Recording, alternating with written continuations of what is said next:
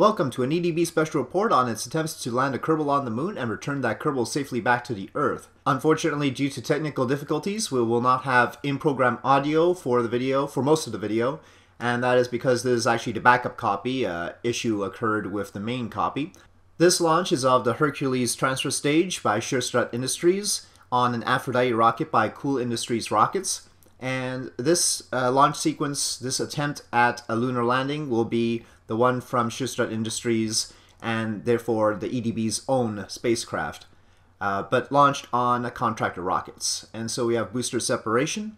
The deadline for the contract to get a Kerbal on the moon and return that Kerbal safely was coming close to its conclusion, and so the EDB decided to go with its own designs, having had issues with contractor designs in previous occasions. However, with even one engine failure on these launches, it's a sequence of 2 launches, the Kerbal would not be going to the moon. We would have to, if it was on the crewed launch, we would have to abort that launch. If it is on this launch with the Hercules stage, we would simply have to launch a new Hercules.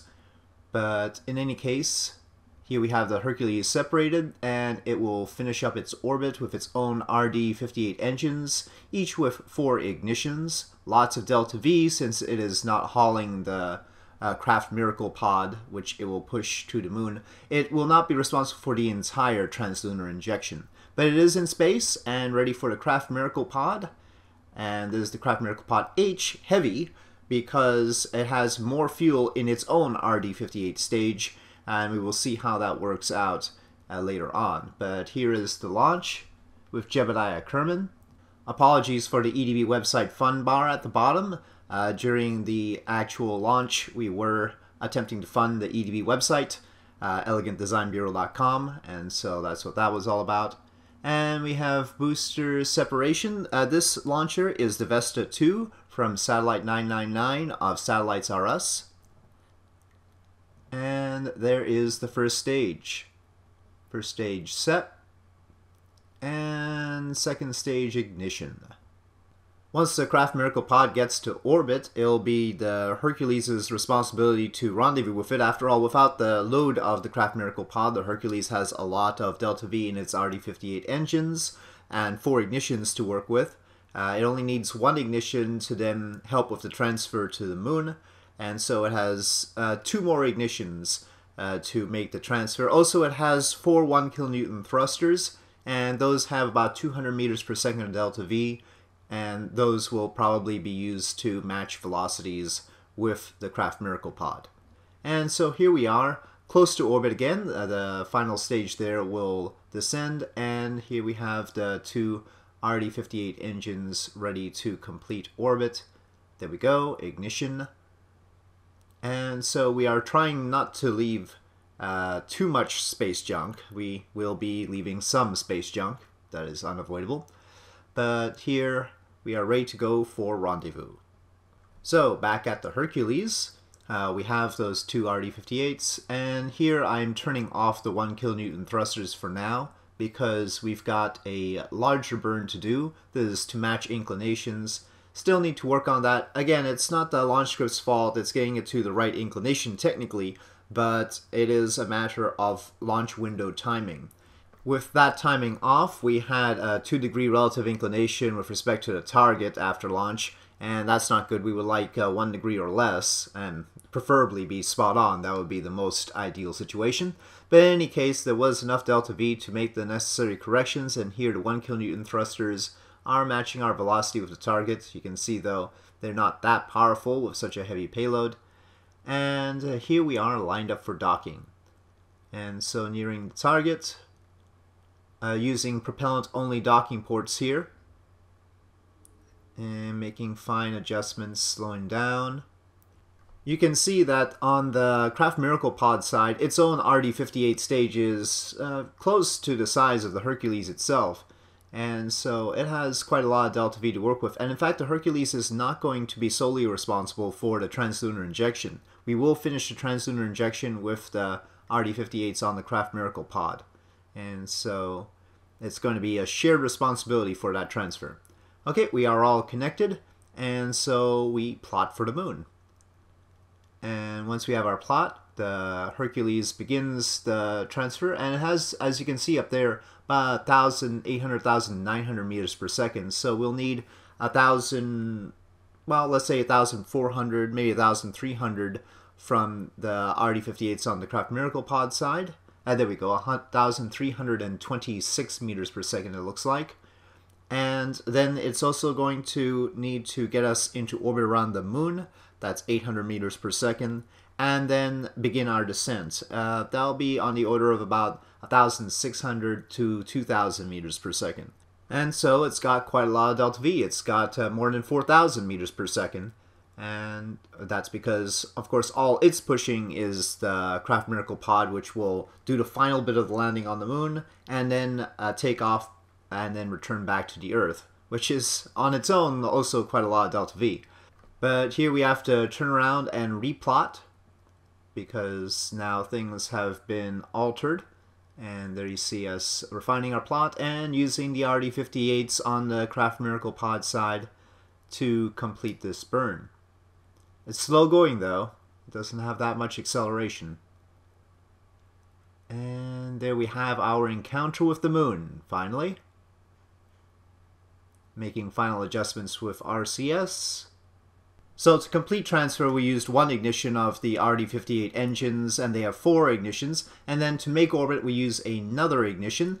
The RD-58 engines have a burn time limit of 10 minutes, and so that's really good. You can pack a lot of delta V in. Unlike the predecessor one, the unupgraded version of this particular engine is the S1.5400, and that only had a burn time limit of 4 minutes, so you couldn't really get enough delta V out of it. You got a lot of thrust-weight ratio instead. So not only can the engines be used to finish the transfer to the moon, but also get us into orbit, and what they're doing now is doing the main descent burn. So we're going to burn off all of our horizontal velocity with them, and also hopefully be descending enough so that we only have a little bit of vertical velocity left by the time we need to switch to the next stage. The next stage, of course, completes the descent and then gets it back into orbit and then returns it back to the Earth. So it has a lot to do as well. So the key here is, we had a little bit of a orientation issue, but after gaining control again, we separate off the RD-58 stage, and now we're on the final descent burn, and this is basically just straight up and down. We've killed most of the horizontal velocity, but we would like to do that as close to the surface as possible without it being dangerous. Though in this case, with only less than a kilometer left to go before landing, one of our Astris engines decided to have a performance loss issue, causing an uncontrollable spin, and there was really no particular way to recover from this. We couldn't abort to orbit, we tried, and, well, we decided to rule that a simulation. That was just not fair. The EDB was not used to the idea of the Astris engines being under test flight control. They used to be such reliable engines. Anyway, ignore what you just saw, we pick it up from the descent burn, and this time with that practice round we do have it a little bit more optimized, a little bit closer to the surface when we separate off the RD-58s, and so that's a little bit better for us, though there was no particular delta V issue with the previous version of this. And so here we are again with 2 Astris engines. You'll note we don't have proper landing struts unlocked yet. Apparently this is high technology and difficult to unlock, so instead we have this very slim base. It's not the tallest pod I've ever landed on the moon, but unfortunately we appear to have a slope below us. I tried to get rid of as much horizontal speed as possible. You can see that's fairly moderated, and I used RCS to do that. But nevertheless, the slope combined with slightly high impact speed, and I guess you can see what's going to happen here. Alas, what has happened to the EDB many times before in previous iterations of various landings. Trying to be careful here, but yes. The horizontalization of the pod. Well, this was obviously an emergency situation, and EDB brought in all of its contractors to consult with this situation and figure out what was the most logical plan to save Jebediah Kerman. Meanwhile, Jeb proceeded with his EVA and set the flag on the surface, indicating his successful landing. Not necessarily return yet, but certainly he is on the surface of the moon. It's just returning the Kerbal back home safely thing. Jeb attempted various maneuvers to try and see if he could get some leverage on his pod, at least turn it so that it was facing uphill rather than downhill, but ended up breaking some solar panels instead. And so after consultation with the contractors, it was decided that the most logical thing to do was to, send over a graviton beam to temporarily negate the effects of gravity on the pod. Something like that. But once again, not the most satisfactory solution to our moon mission. While we will demonstrate with the completion of this mission that it is possible to launch a Kerbal or human, a single Kerbal or human, to the moon with 2 800-ton rocket launches without any cryogenic fuels, without the hydrogen-oxygen mix available. Clearly there are some dangers, and we have had to work around those dangers. In particular, the test flight killing one of the engines on touchdown, and this little pod issue. Obviously, NASA would not have had this problem, though they obviously had a wider lander base. I suppose we could have made this lander base wider. It was possible, in retrospect, though this was actually the stoutest of the lander options out of all the contractors. So sending Hack Gravity back up, but I couldn't quite get to 1 before the pod started to tip over. You could see the nav ball, so I had to quickly ignite the engines and just barely save it from utter disaster, and then quickly go back to the cheat menu screen. We had it at 0.97 there.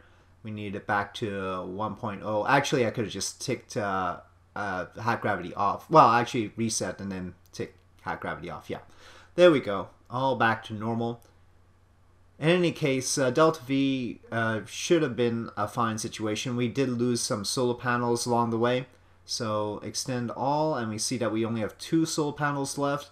But it turns out that that's enough electric charge margin. We had more solar panelry than we strictly needed for this mission, so it's good. We had some redundancy for once, and here we are making orbit around the moon. In general, it takes the same amount of Delta V to break orbit around something as it takes to make orbit around something. And so we were expecting about 800 meters per second of Delta V to get back home. It turned out it was a little bit more than that, 900 meters per second, and that's because we were in an inclined orbit, and it was a little bit awkward as far as the timing of our return trajectory. And here we had discovered the problem with the in-program recording, and so we were able to restart the recording, and now we have in-program audio. Our trajectory ended up being very awkward indeed, and that again is because of the particular orientation of our orbit. And the problem was that it was going to take too long. We were on the wrong side of apoapsis, and so we had to make a correction burn in Earth SOI, technically outside of lunar SOI, and that correction burn managed to bring our orbit a little bit tighter so it would not take so long to reach Earth, and of course Jeb's oxygen, water, and food supplies would remain intact.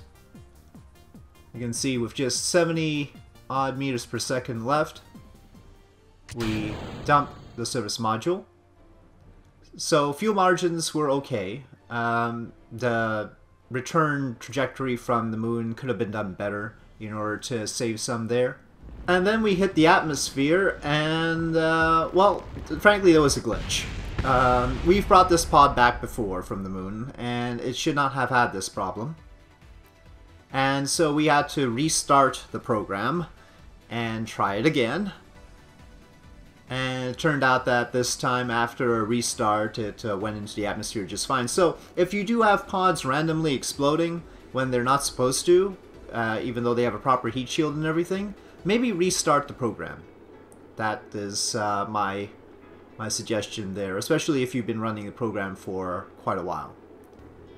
After consultation with contractors, we decided not to use descent mode on the pod, and to use a approach periapsis of 61 kilometers, and that turned out to be just fine for bringing Jeb down on one pass. It did end up resulting in a slight bounce, but not outside of the atmosphere.